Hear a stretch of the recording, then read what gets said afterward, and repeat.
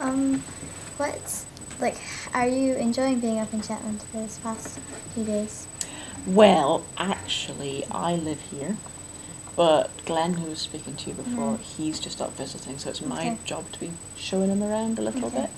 But having said that, it's very nice for me because normally I'm just working away at my desk on my own. Yeah. And this means I always get to have a holiday to myself, and I really like this school, so it's nice to come back and come and see you all. Yeah, it's like having a holiday. It's great. Yeah, and who is your childhood hero? Ooh, a good question. Have you read any Roald Dahl books? Yeah, like most of them. My favourite one is Danny Champion of the World. And do you remember that book?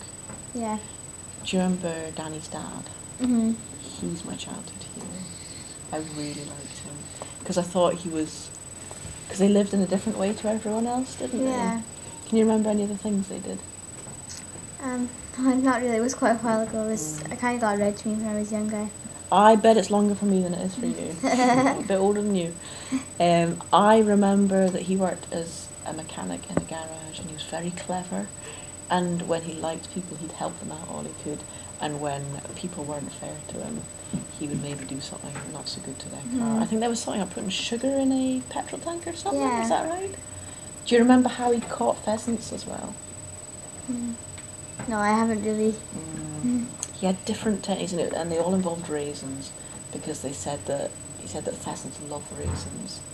So he would take a raisin and he'd stick it full of little bits of horsehair, and then the pheasant would eat it, and it would tickle its throat, and then apparently it would just stop still. And then you could walk in, you could pick up the pheasant, and you could steal it. I just loved the fact he was so clever, and he loved Danny, and he was really kind to him. And my dad's a bit like that, actually.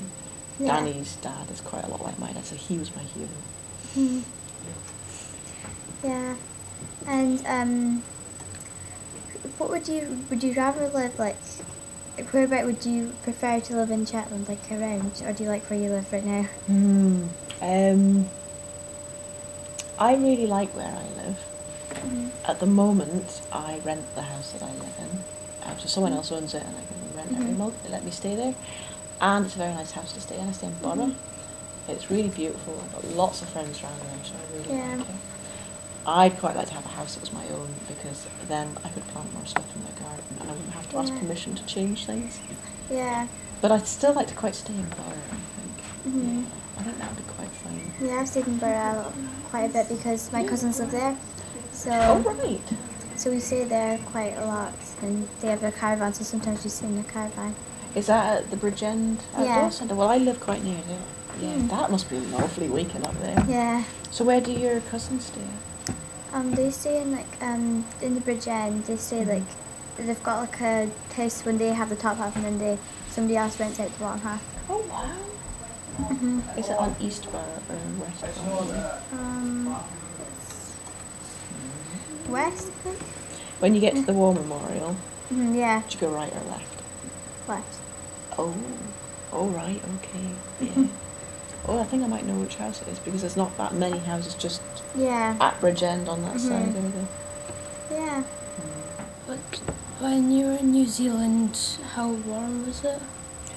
It was quite warm, and what they told me was, it's a bit like Glenn was saying earlier, he thinks the weather's always like this now.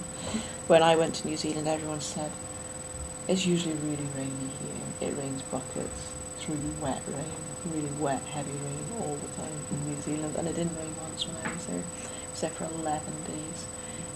It was beautiful weather. It was just a little bit warmer than this, but it is still an island, and I stayed in the city. It was right by the sea, so you still got that kind of sea breeze on your skin. You still felt that kind of nip in the air that you get here as well.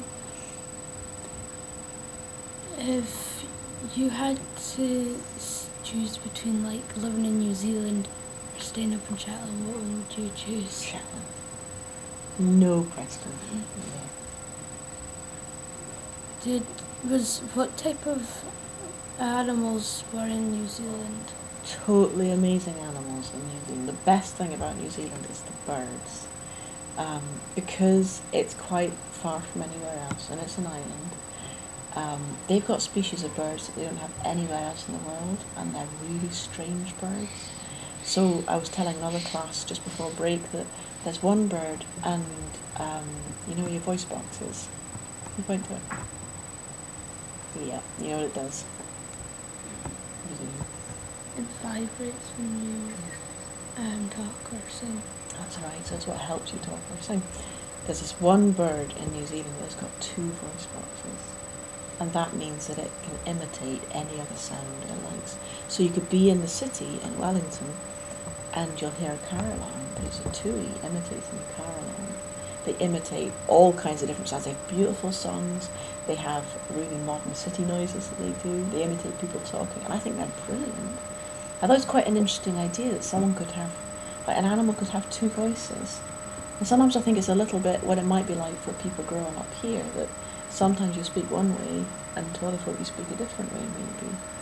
Not everyone has that, but I've certainly had the experience of hearing a friend speak and sound quite Shetland when they speak to one person, and they'll turn to me and they'll speak differently because I'm from England.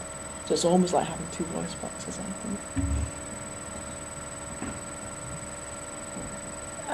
Do you like speaking Shetland dialect, or are you more comfortable speaking English?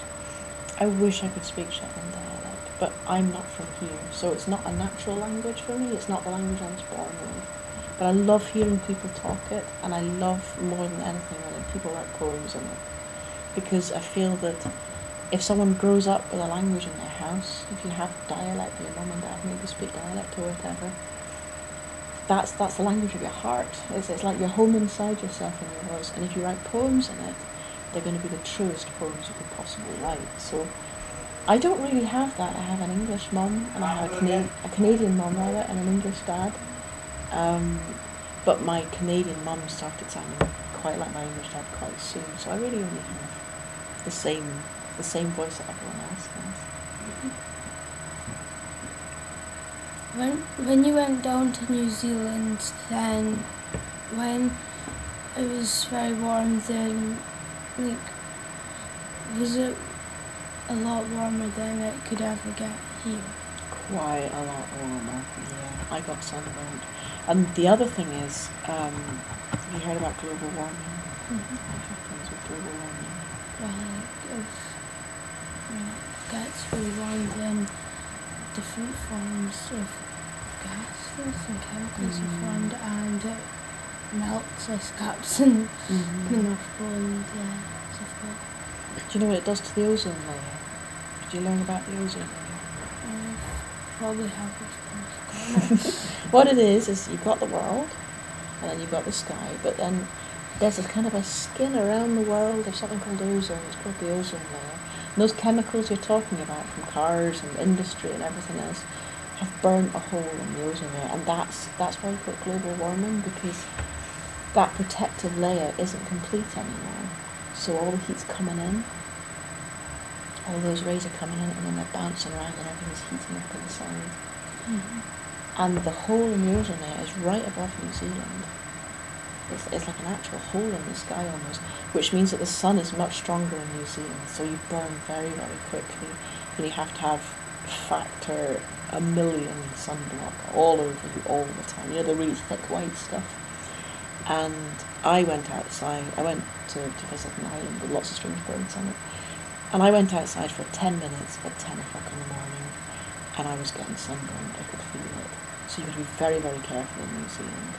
So yeah, it's kind of a way to experience global warming in a very intense way in New Zealand, because that's exactly where the hole is positioned.